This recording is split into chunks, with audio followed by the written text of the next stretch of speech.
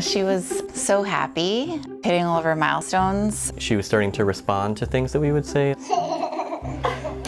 She was walking at 10 months, saying hi, bye, all those things, which is super cute and healthy, very healthy.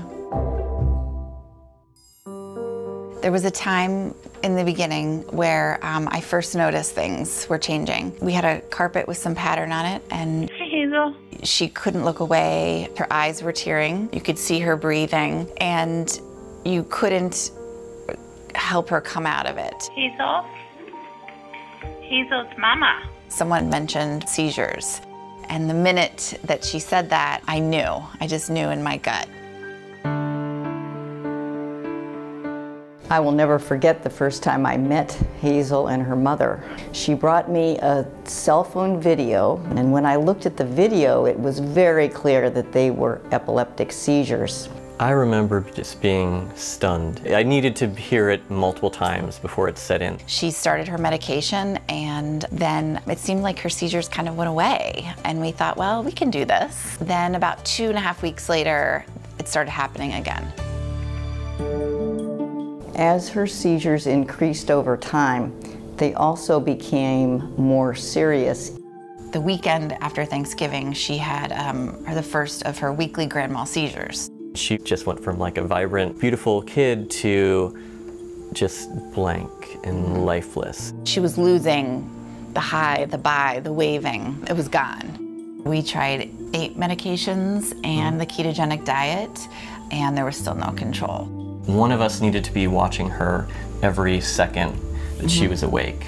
Our older children were fantastic, but it was a lot for them too, and you know, that was hard. Halfway through the journey, Dr. Wiley said surgery might be the way we may be going.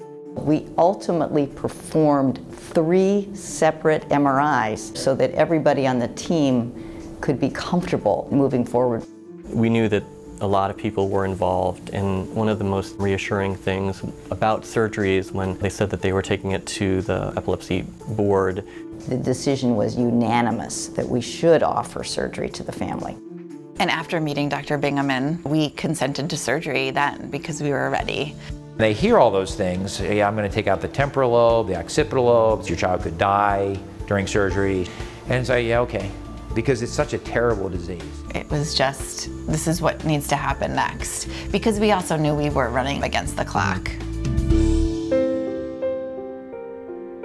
The last seizure she ever had was in my arms right before they took her back.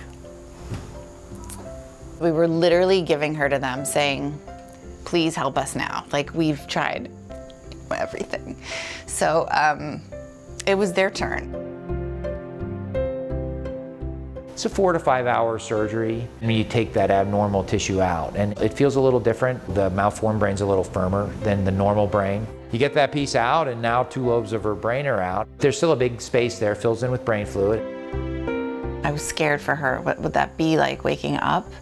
But she came out of surgery just as strong physically as she went in. 2 days after the surgery, she was laying with Al in the bed and read her a book cover to cover. And I mean, that had happened never. It was a feeling like nothing else.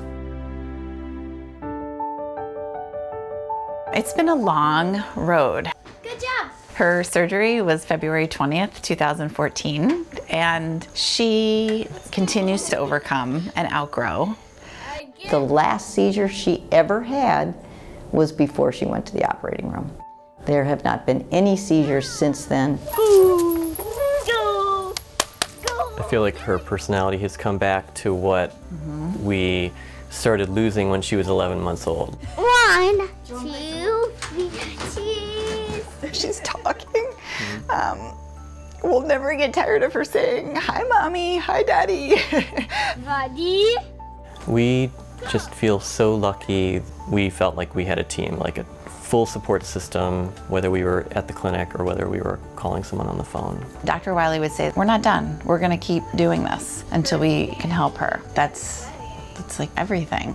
The amount of suffering being borne by this family inspired all of us to do everything we could, no matter what, to try to help. And the fact that we had the tools and the teams in place to be able to help Hazel, that's everything. That's why we do what we do. That's why all of us here do it. I think I'd want Dr. Wiley and Dr. Bingaman and the whole staff to know, like, there have been thousands of amazing days since the surgery that they've made possible, and we are just so grateful.